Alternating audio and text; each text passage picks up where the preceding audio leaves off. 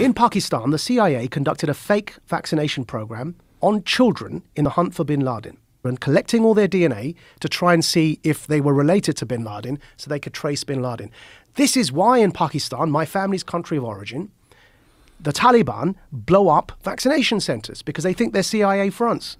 You know, there we are. How the CIA's fake hepatitis B vaccine program in Pakistan helped fuel vaccine distrust. Wow. But, you know, people are trying to convince me that none of this happened, that the states always had my best interests at heart. I can't undo those experiences and those memories and the treatment to say, okay, you were wrong on Iraq and you actually lied. You were wrong with this hepatitis B vaccination program in Pakistan. My family still live there.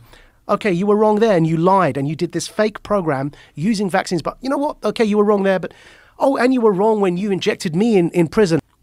But this time you're telling me the truth. No, I'm going to question.